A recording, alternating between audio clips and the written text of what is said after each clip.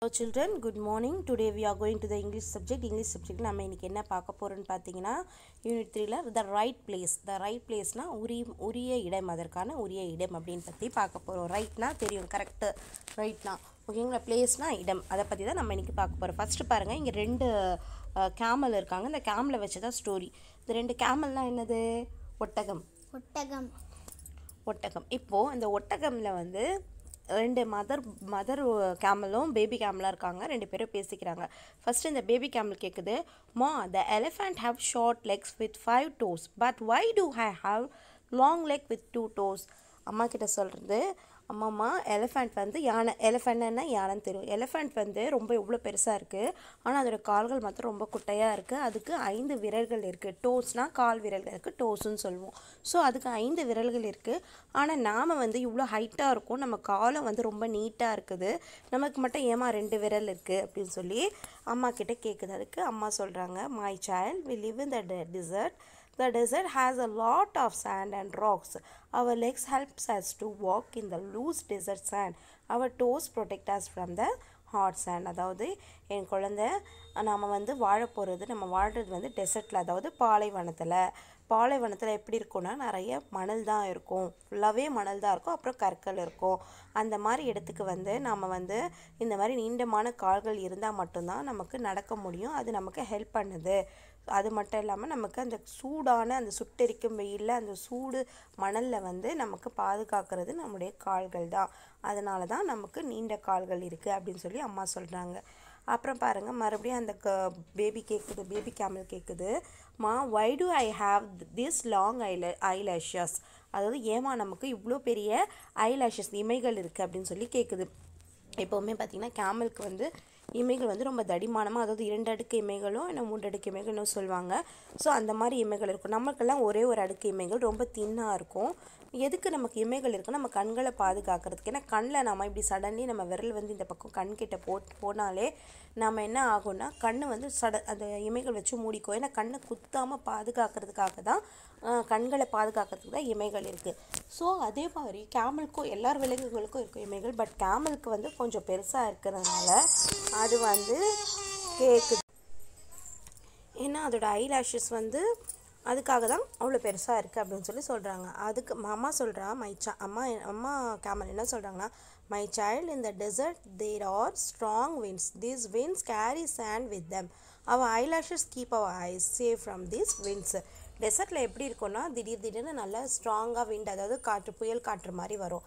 அப்படி அந்த காற்று வரும்பொழுது காற்று எதை தூக்கிட்டு வரோன்னு பார்த்தீங்கன்னா அந்த மணலையும் சேர்த்து தூக்கிட்டு வரும். இப்போ நம்ம பார்த்திங்கன்னா இங்கேயே நமக்கு எப்போயாவது புயல் அடிக்கும் பொழுது மரம்லாம் சாஞ்சிருது, குப்பை தூசு துரும்பு எல்லாத்தையும் அடிச்சுட்டு வருது இல்லையா? அப்போ நாமளே என்ன பண்ணுவோம், கண்களை மூடிப்போம். ஆனால் டெசர்ட்டில் வந்து அடிக்கடி அந்த மாதிரி வரும், ரொம்ப ஸ்ட்ராங்காக இருக்கும். ஸோ அப்படி வரும்பொழுது அது நிறைய மணல்களை தூக்கிட்டு வந்து என்ன பண்ணும், கண்ணிலே விழும். ஸோ அந்த டைமில் அதை பாதுகாக்கிறதுக்காக அதுக்கு அவ்வளோ பெரிய அந்த ஐலாஷஸ் இருக்குது அப்படின்னு சொல்லி அம்மா கேமல் வந்து சொல்லுது. அப்புறம் சொல்கிறாங்க, அது மட்டும் இல்லாமல், do you know why we have humps on our back in the desert? It is hard to find food and water. Our humps store food so that we can use the food in the hump if we cannot find it the desert. அது மட்டும் இல்லாமல் அம்மா என்ன சொல்கிறாங்க, உனக்கு தெரியுமா நம்ம முதுகில் ஏன் வந்து இப்படி ஹைட்டாக ஹம்ப் இருக்குது? ஹம்ப்னா திமிழ். ஏன் வந்து மற்ற விலங்குகளுக்கெல்லாம் நார்மலாக இருக்கும் முதுகு, பட் வந்து நமக்கு மட்டும் ஏன் வந்து ஹம்ப்பு மாதிரி, அதாவது திமிழ் இருக்குது அப்படின்னு சொல்லி கேட்டுட்டு அதுக்கு அவங்களே ஆன்சர் பண்ணுறாங்க. ஏன்னா நமக்கு வந்து இங்கே பாலைவனத்தில் எப்போவுமே ஃபுட்டும் வாட்டரும் கிடைக்காது.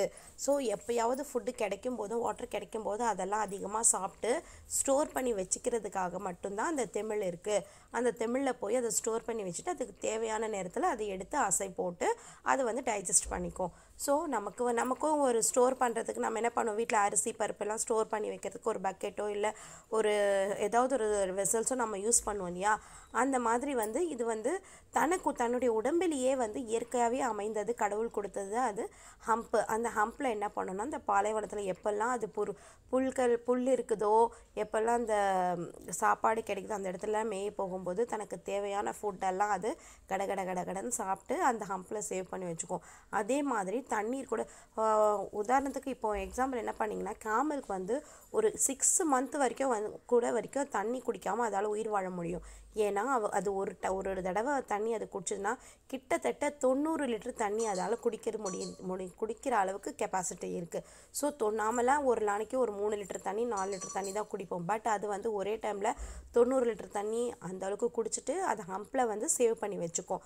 அதுக்கு எப்போல்லாம் தேவைப்படுதோ அந்த ஹம்பில் இருக்கிற அந்த தண்ணி வந்து அதோட தாகத்தை தீர்த்துக்கும். சரிங்களா? ஸோ அதனால தான் அந்த ஹம்ப் வேறு இருக்குது. So find food on water. It's hard. அது வந்து ரொம்ப கஷ்டம் அங்கே ஃபுட்டை வந்து ஃபைண்ட் பண்ணுறதுக்கு, வாட்டரை வந்து ஃபைண்ட் பண்ணுங்க. ஸோ ஹம்ப் என்ன பண்ணிக்கும், ஸ்டோர் பண்ணி வச்சுருக்க ஃபுட்டை வந்து என்ன பண்ணும், தனக்கு தேவையான நேரத்தில் அதை எடுத்து அதை யூஸ் பண்ணிக்கும். ஸோ அதனால தான் ஹம்ப் கொடுத்துருக்காங்க அப்படின்னு சொல்லுது அம்மா.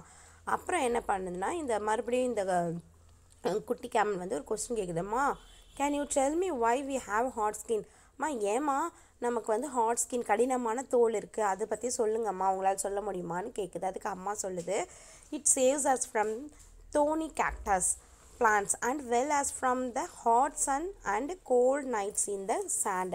ஏன்னா இங்கே வந்து முட்புதர்கள் இருக்கும், அதாவது முட்கள் நிறைந்த கற்றாழைகள் கூடிய மரம் இருக்கும். ஏன்னா பாலைவனத்தில் தண்ணீர் கிடைக்காது இல்லையா? அப்போ தண்ணீர் கிடைக்காத இடத்துல வந்து இந்த மாதிரி செடிகள் தான் வளரும். அந்த செடியில் இருக்கிற முட்கள் வந்து எப்படின்னா ரொம்ப கடினமாக இருக்கும். அது குத்துனா அப்படி ஒரு வலிக்கும்.